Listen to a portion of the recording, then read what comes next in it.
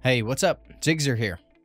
Does your iPhone flash an urgent message iPhone needs to cool down before you can use it? This overheating issue is common, especially in this hot weather. In this video, I'll show you the simple steps you can take to fix it. Let's go. When you see the iPhone needs to cool down before you can use it message, your device is indicating that the temperature has reached a level where it could damage the internal components or impair functionality. iPhones are designed to work best within 32 degrees Fahrenheit to 95 degrees Fahrenheit or 0 Celsius to 35 Celsius. If they get too hot, they'll temporarily shut down most functions except for emergency calls as a safety measure until they cool off. This happens when you use your iPhone while it's charging and can generate heat.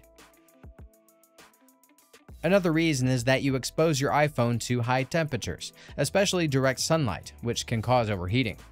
It may also be from the running apps on your device. Running graphic-intensive apps or those that use augmented reality can increase CPU usage and generate heat.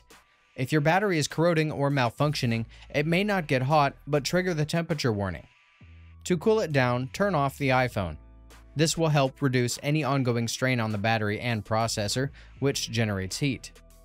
Remove also the phone case. If your iPhone is in a case, take it out as cases can sometimes insulate heat, making it harder for the phone to cool down.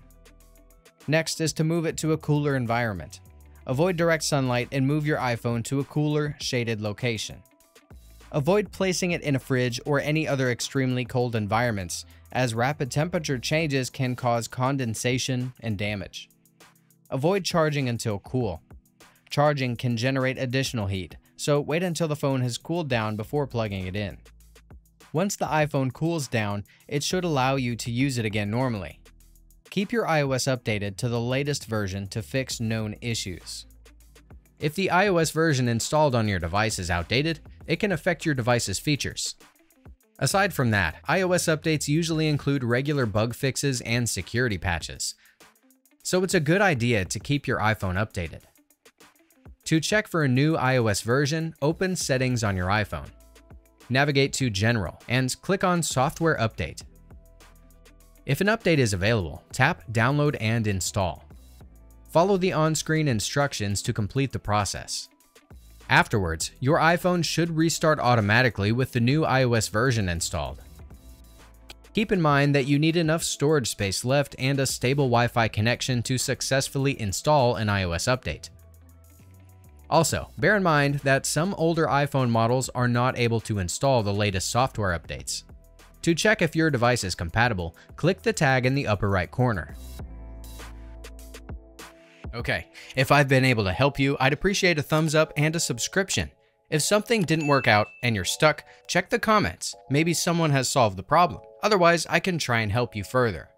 I offer personal support on Fiverr and can give you independent advice. I also offer many other services. Feel free to check them out. You'll find the link in the video description. Until next time, bye.